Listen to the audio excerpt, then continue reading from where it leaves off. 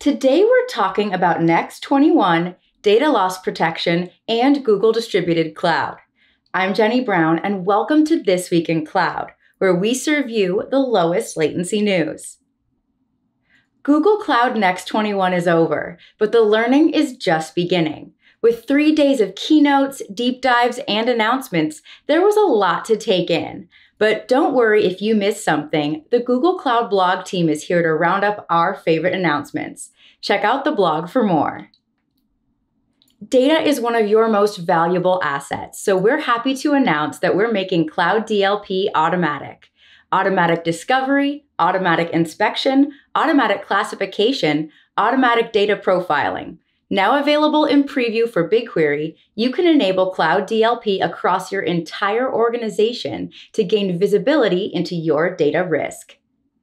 Organizations are looking to accelerate their cloud adoption. However, some of their workloads can't move to the public cloud entirely or right away due to a variety of factors.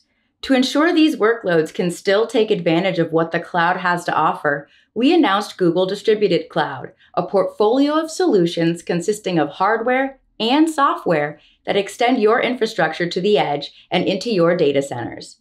Check out the full details on the blog. If you want to read more about these announcements or see a full list, check out the link.